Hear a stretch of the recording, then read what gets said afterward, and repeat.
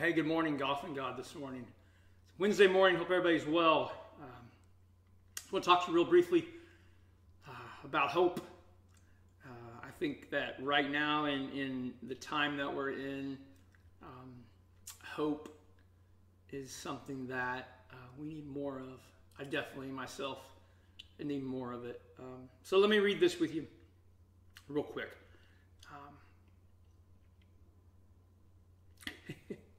Sorry, sometimes I get distracted. I think that,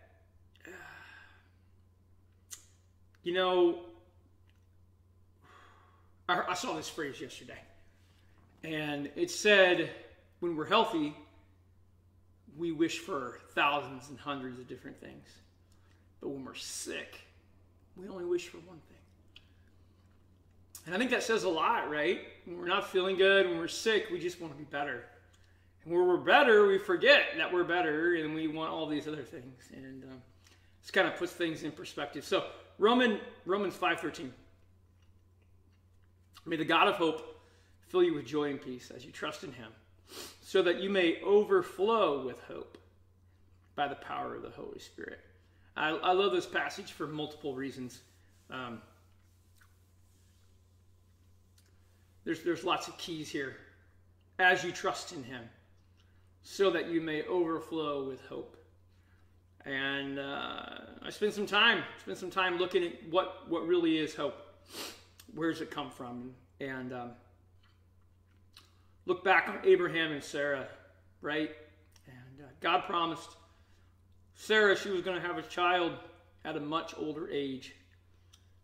But it was her own patient hope that came into an agreement that indeed God was faithful. And I think that was huge, just realizing that there's an element of patience in hope. That things weren't given right away. They were promised, but there was no timeline.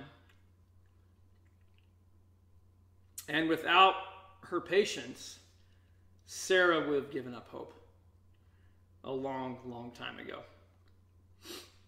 I like this passage from Romans 8:23.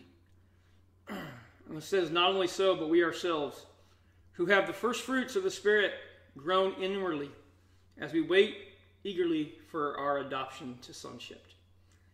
For in this hope we were saved, but hope that is seen is not hope at all. Who hopes for what they already have? But if we hope for what we do not have, we wait for it patiently.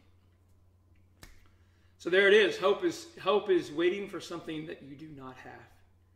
And I think we all have something in our lives that we're waiting for. There's a book called The Christian Hope.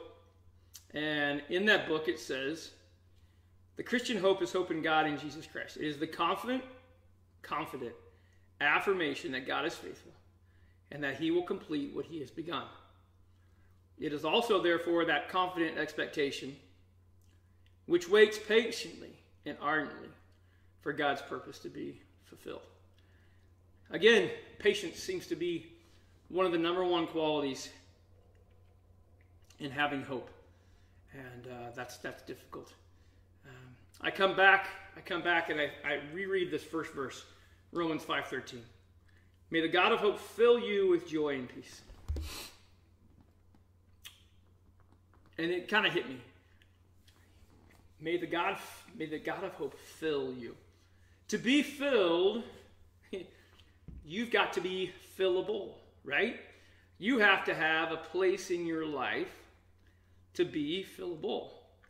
I'm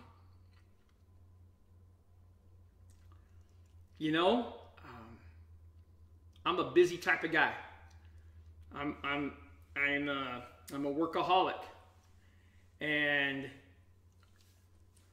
I don't have a lot of room sometimes for God to fill me with something that he wants, because I have filled my life so much on my own. And so I think that's an important part for me to remember, is to be fillable, to have room in your life for God to fill those things with hope as it goes through there. So listen, for all of you who are struggling right now, sickness, loss of a loved one, loss of a job, shutdowns, whatever, don't give up hope.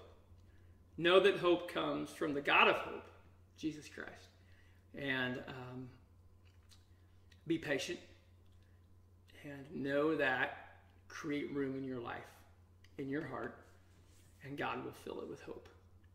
So, anyways, easy, mellow, golf and God this morning. Hope you have a good week. Bye.